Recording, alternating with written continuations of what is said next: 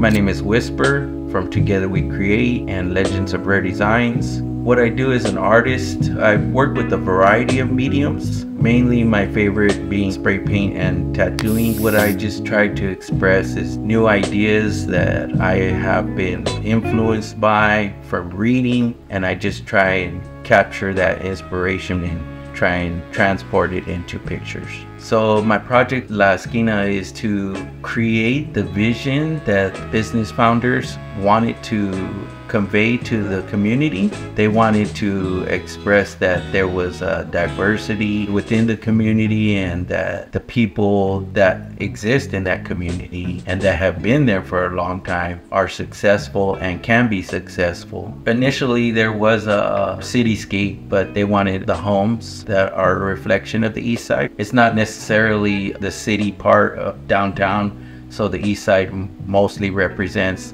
homes, community, people, families, and that's what they wanted to convey with the landscape as far as the homes in the background. There's going to be cactus with flowers, and the flowers on the cactus, they're going to be different colors.